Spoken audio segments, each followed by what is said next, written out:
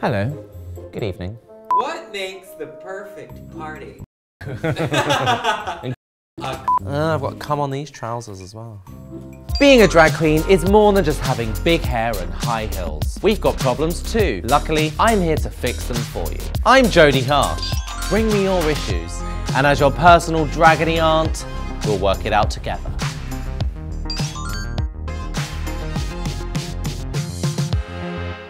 Hi guys, it's Faye just here to remind you to get your tickets for this year's DragCon, May 11th, 12th, and 13th at RuPaulsDragCon.com.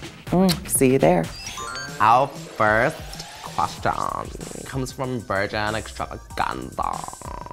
I am throwing an epic party in heaven, okay? But obviously, like, as the Virgin Mary, like, it needs to be, like, totes epic. It needs to be, like, the best party, like, ever. Now, St. Peter is, like, really strict, at the pearly gates. So, like, I basically need to know from you what the guest list should be, what the vibe should be, and generally, what one does to throw a totes mage party. Well, you came to the right place, Virgin Extravaganza. I like to think that loud music, an intimate venue, some of your closest friends, it's that kind of alchemy that really can make the ultimate soiree pop off. However, we also like to throw a spanner in the works. Invite people that you know are enemies. In fact, invite exes. Free drama, free shows. It's all about people talking about the party the day after and all the shit that went down. Get people talking and gossiping, boom, you had a great party. Oh, one more thing, lighting. Dim it down a little, just make everyone look beautiful. Next up, we've got a question from Tace in London. So, I need your help right quick.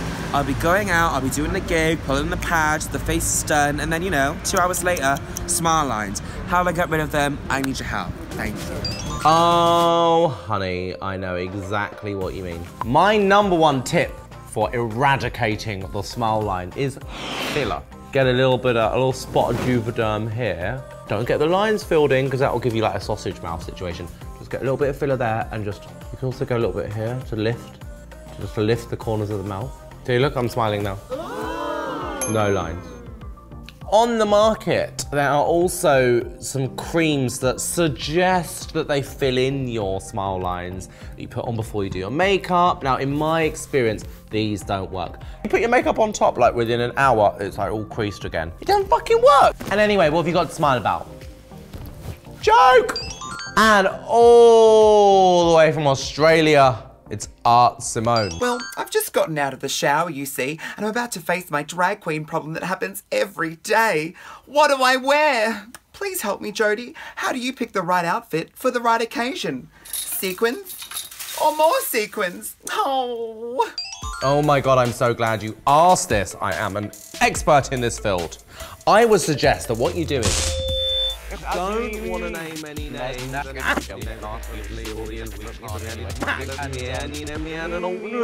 Seasons, and that is how you'll have your wardrobe set for the entire year.